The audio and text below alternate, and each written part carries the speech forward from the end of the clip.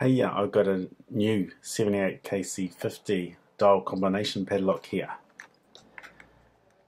3 out of 10, but I am impressed with this new Avis padlock because the old version was shimmable, the new version is not.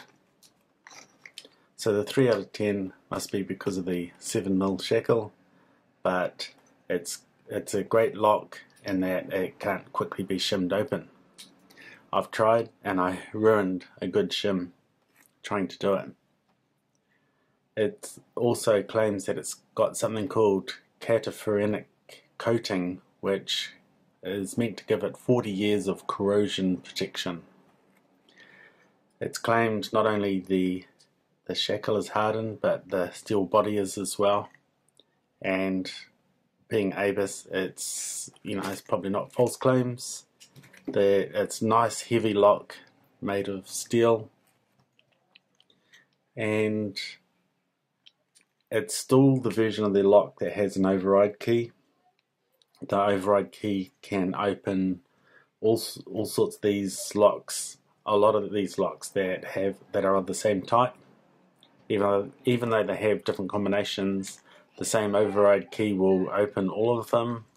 And in fact, that's what I want to try and do. I don't have an override key. I want to see how easy it is to pick this, just like the old one that I reviewed.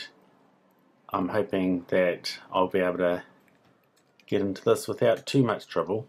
This is a W rake or triple peak or whatever you want to call it, and so when I put in the rake like this, light tension on both the shackle and the rake. I'm using it more in a rocking motion, but I'm going a little bit in and out as I'm going up and down and pulsing that tension.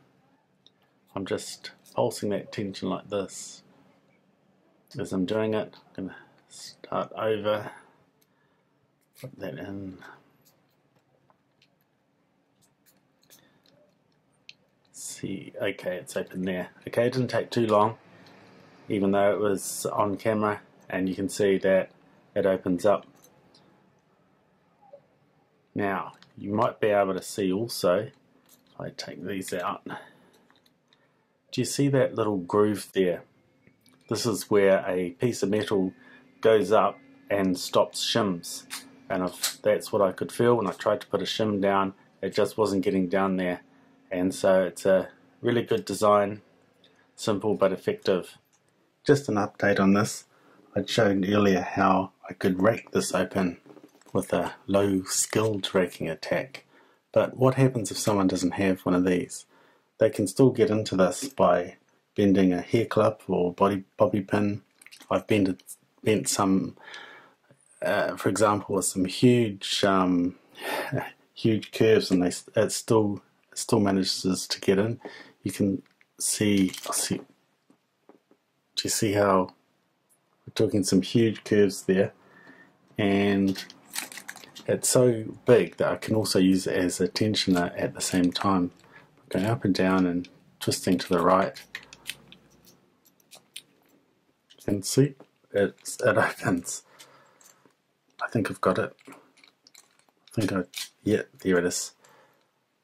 Okay, so as you can see, it's even though it's a solid lock, it's hard to decode because only the first number gives itself. It's only the last number gives itself up, but not the first two. Anti-shim, but I don't like the locking mechanism. Thanks.